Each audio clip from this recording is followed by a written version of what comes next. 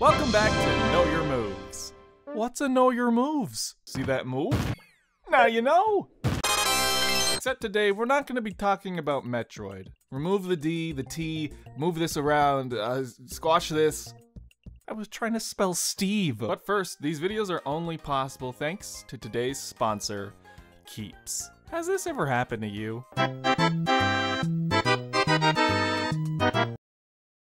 Keeps is a subscription service that focuses on making it easier and more affordable for men to treat their male pattern baldness online. For me, it's no secret. I've had my run-in with hair loss over my 20s and whew, you have your mom handing you bottles of oil you can't pronounce and you're told to eat a dump truck load of nuts. You honestly don't know where to turn in situations like that, which is why Keeps is a fantastic option. With Keeps, you can get A, treated from home, and B, have a licensed doctor help you choose the correct treatment plan for you. Plus, you'll always have access to this doctor to ask questions and to clarify what you exactly need. The program itself takes 4 to 6 months to take effect. So, essentially, the sooner you start using Keeps, the sooner you'll start saving hair. If you're ready to take action and prevent hair loss, go to keeps.com/relax or click the link in the description to receive 50% off your first order. That's keeps.com/relax.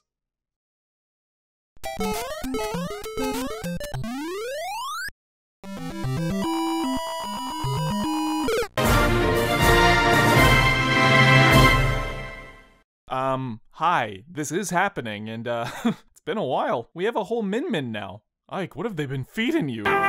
Mario. What can you say about him? A worker's paradise. Who, rushes their controller on the character select screen just so they can lock in Mario? He's the undercover cop pick in the spin-off games. You don't see anybody picking Mario when you have an option infinitely better, Luigi. Yahoo! He's been Nintendo's mascot character since... That's fucked up. Look how the industry has changed. The new console manufacturers, the new genres, the new types of people playing games. There are more people out here playing games. And Mario still ranks out among some of the best-selling gaming titles. How did this do better than Titanfall 2? Even Mickey Mouse isn't prevalent as much as Mario is now. But you know what they both have in common? When are they gonna get slammed by Sephiroth? It's the Mickey Mouse Clubhouse. Don't be intimidated, Squidward. Try to imagine him in his underwear. Oh no, he's hot! Anyways, Mario. He is the de facto Super Smash brother.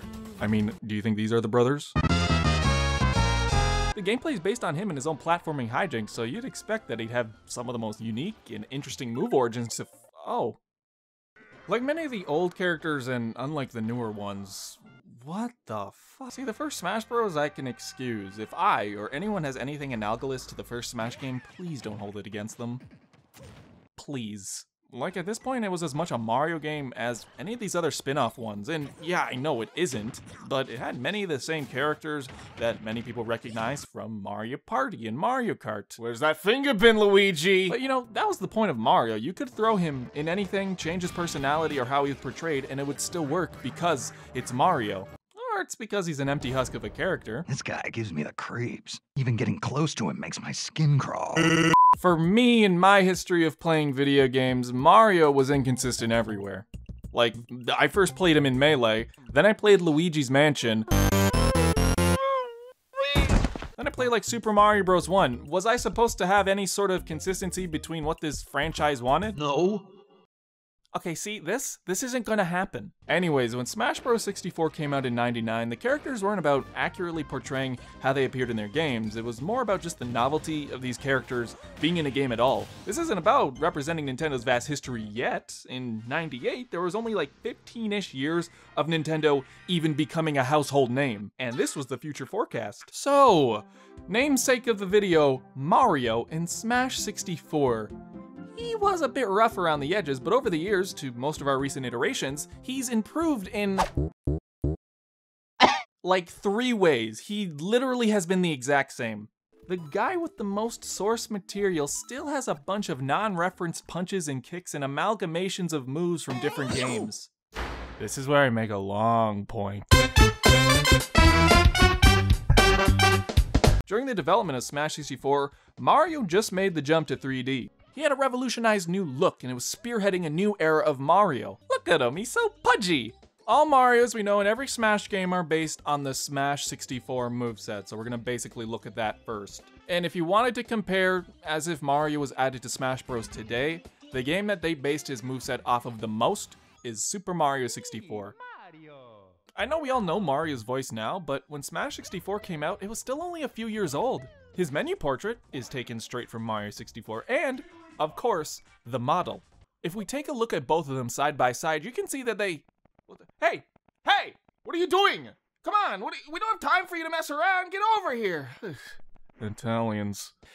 The two models, they're actually very similar except for the posing, but the Smash 64 model kinda looks like that low poly model they use for Mario when he's far away in the draw distance in Mario 64.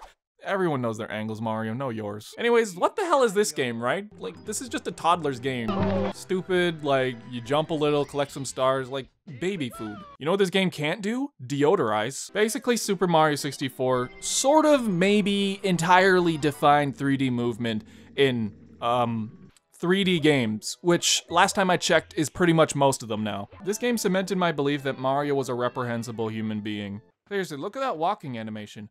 Who the hell shit in your coffee? We have a show to run. As for the references, it sort of feels like how they're making characters now, where they apply references in the appropriate areas. For example, this is taken like right from Super Mario 64. I mean, it's the perfect thing for him.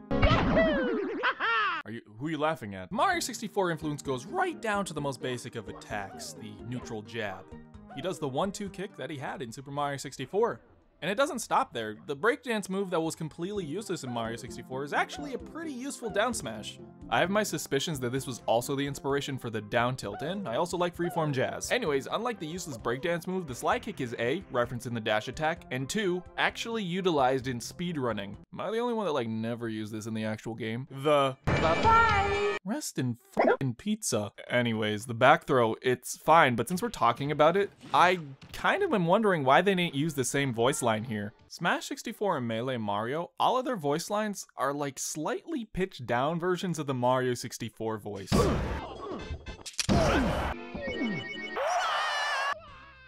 Very weird.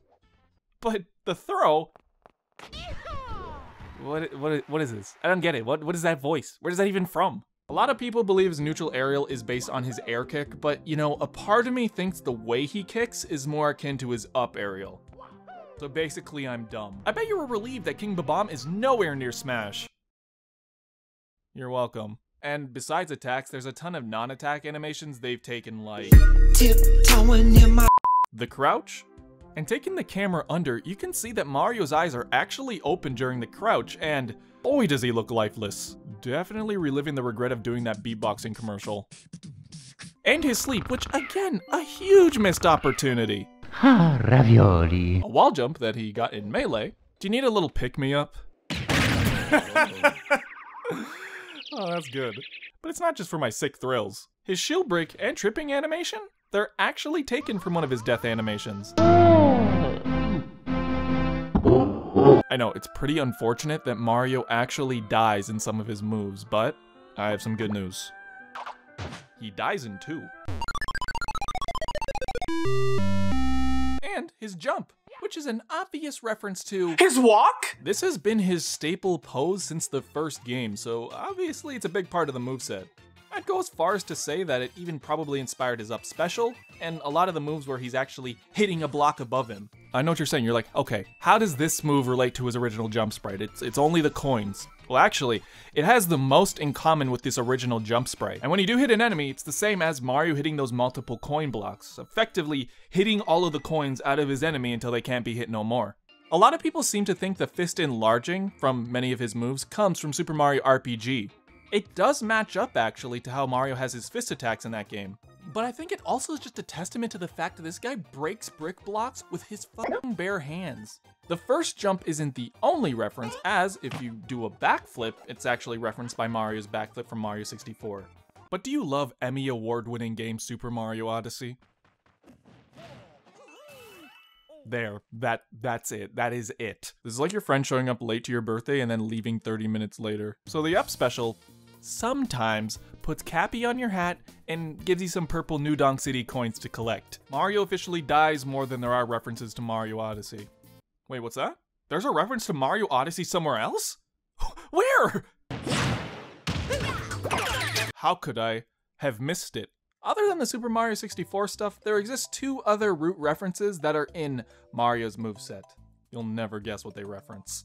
Yeah, the series icon, I just could not imagine it being anything else, unless they did all of the icons for each of the characters, but for the entire series, it makes the most sense. I mean, the mushroom is a wonder drug in the Mushroom Kingdom. It makes you grow, go fast, have an additional dice block, and gets you kicked out of a casino.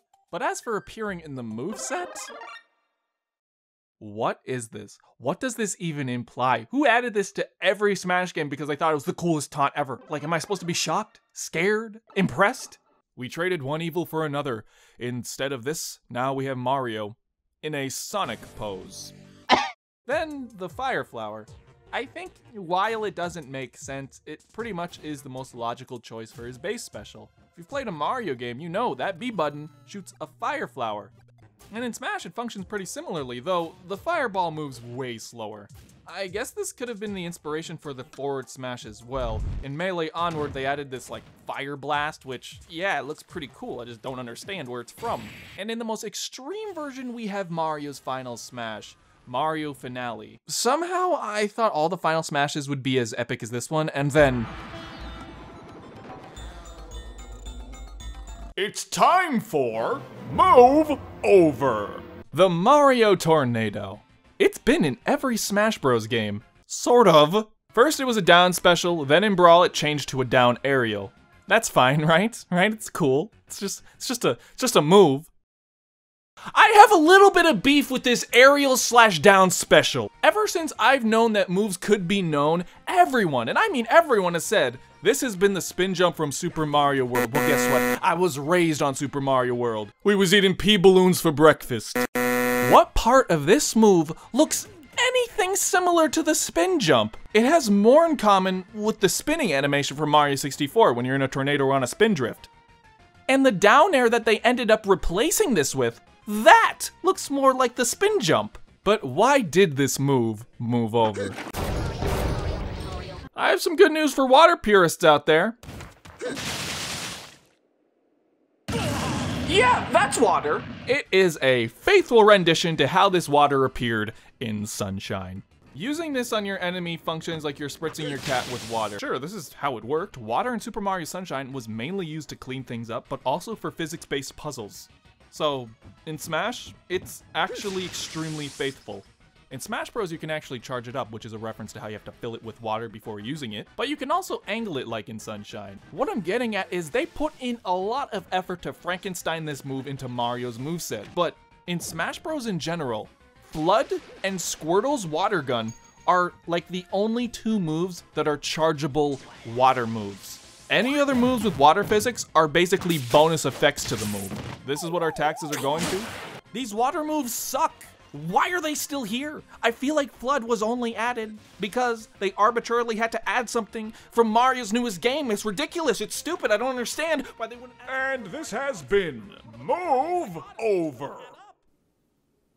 His moveset got watered down. There's one more move we have to talk about. It looks like a craft single. The cape was added as Mario's side special in Melee. And since then, it's gotten a pretty nice update. Good, right? Why is one of my favorite games treated like shit? In Smash, the cape has reflective properties. You shoot a projectile at it, it bounces right back. If you're fancy, the cape can also be used to help you recover. But I know what you're saying. They're like, yeah, this was what it was doing in Mario World. No! I had to check. I had to be sure, and you don't reflect them. You just obliterate projectiles. Okay, sure, you may make a case that in Mario World you can float with the cape to make platforming easier, but let's review. It actually lets Mario fly. You can float down with it. It can insta-kill enemies and destroys projectiles. It does not reflect projectiles or air stall. Even as a kid, I didn't even recognize this as the cape from one of the first games I played. I just thought it was some dumb bullshit Mario stuff. And guess what? It was. So as you can see, wow.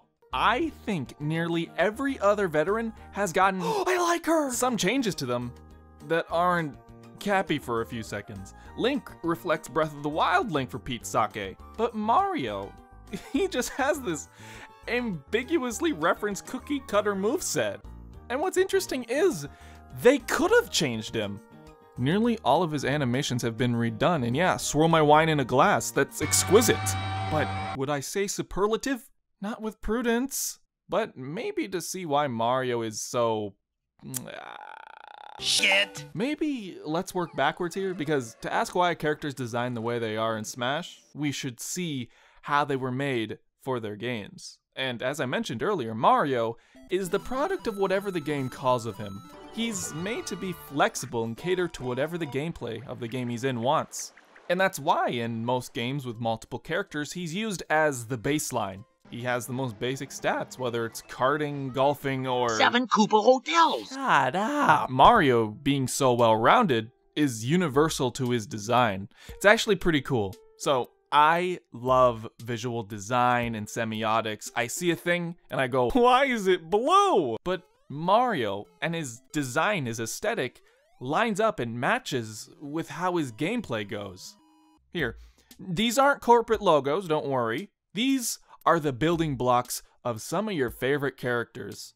See right here how these shapes can denote strength and confidence, while circles communicate cuteness and simplicity. If you were to extrapolate, this follows to these characters' games and who they're marketed for, but mostly how they play. Even with the Mario Brothers, and they are some of the most simple designs in gaming, it's very evident. Just basing from Mario to many of the other ones, Luigi, he's off kilter, he lacks confidence. I don't mean to say this to insult you, but you're oval as fuck, dude. Wario, he's tough, thick, and that jawline, whew, Waluigi. Pointy, weird, he's bending in ways we should have never seen him bend. I will not attempt this on Pyra, however. But circling back, Mario is round. By definition, he's basic, balanced. His nose, his head, he's based on circles. And if you wanted to extrapolate, he's meant to be predictable and adaptable. So what does this have to do with Smash Brothers? Everything! Early on, I said Smash Bros. Was made off of Mario's platforming hijinks. The game is called Super Smash Brothers. And most of its fundamental design, maybe a third of it that isn't the fighting game portion, is based off of platforming, which Mario's sort of the godfather of. And on the roster, the characters, don't they all share the same DNA with Mario? Hey, you die! Mario is sort of the baseline for what characters are like, right? Recoveries that do this usually have a double jump. Neutral attacks are usually 3-hit combos. Smash attacks go in directions you input. Special moves are projectiles, and down specials are usually compost. He's got a bit of everything, and his stats are incredibly average. And that's entirely perfect. So, why hasn't Mario changed after all these years? Because I believe Smash 64 Mario has the genetic makeup of what Smash Brothers is. That's a scary thought. And Smash 64 Mario is most of what Mario is in Smash. He's kept here to sort of anchor the game to its origins. And to make an even larger, more elegant point, as Mario is the root for all the characters in Super Smash Brothers, isn't that sort of a testament to the fact that he's sort of the common ancestor to all of these characters, as he sort of made gaming what it is today? Perhaps without the success of Donkey Kong and Super Mario Bros., some of these characters may have never existed. Or, you know, maybe there would have been like an alternate universe where Yoshi was blue. Do I really want to think about that universe though? I don't know. So that's the show, and now you know your moves. Wait a minute. I think I smell a medical degree. That's right, even Mario's an essential worker. Who knew this game would prepare me for real life? So the basic difference with Dr. Mario and Mario is Dr. Mario spent 10 years in medical school, thus delaying him from joining Smash Brothers again. Dr. Mario has a few changes that reference the Dr. Mario line of games. Yes, there's a Dr. Mario line of games. Yes, it has the same amount of entries as F-Zero. So, any other questions? Does the F stand for fast? And as far as movesets go, Pills are basically his thing. You never want pills to be your thing. In the Dr. Mario puzzle game, you move around pills in order to kill viruses. I don't think the CDC would agree, Mario. The two sound effects you hear in Dr. Mario's moveset relate almost exactly to the original game and how they appeared. When you throw a pill, it's the sound you get when you clear a row. And when you kill a virus, that's when the pill hits somebody. And it's also in his final smash. I'm not gonna pretend to care. One of the biggest references to his game is actually the entrance animation. You'll notice that it's a screen of the Dr. Mario game. And the way the pills are set up, when the first one drops, it sets off this chain reaction and clears the entire screen, with Dr. Mario being there, unimpressed. Like, even his render, does he have bad news, good news? I wouldn't make him my family doctor. And then the rest I basically have cemented my own headcanon towards. Such as his forward smash having electrical properties to reference there, and his cape, which got a much needed change from Mario, so at least they look different. And technically, it's not really a cape anymore. It's what is it called? His super sheet. While it references nothing from anything, my theory is it references those little paper sheets they put on the medical beds in the doctor's office. In its trophy description, it says it's longer and thinner than Mario's cape, and that's all the evidence I need. Dr. Mario hits harder than Mario because obviously he understands dietary science. They changed his down aerial to signify the strength of macronutrients gained from eating fruits and vegetables, which means his down special returns to its pre-flood original form. And I mean, this doesn't seem to reference anything, but do you have a PhD in virology? I didn't think so. With all that knowledge, Dr. Mario knows how to hit his attacks harder than Mario. But that also means he's a bit slower and a bit heavier, meaning he can't recover like Mario does. This is a reference to his crippling medical debt from post-secondary education. Hey, Dr. Mario, what school did you go to? Oh, what's the matter, you? Woohoo! Socialism! Wait, I feel like we're forgetting someone. Yahoo!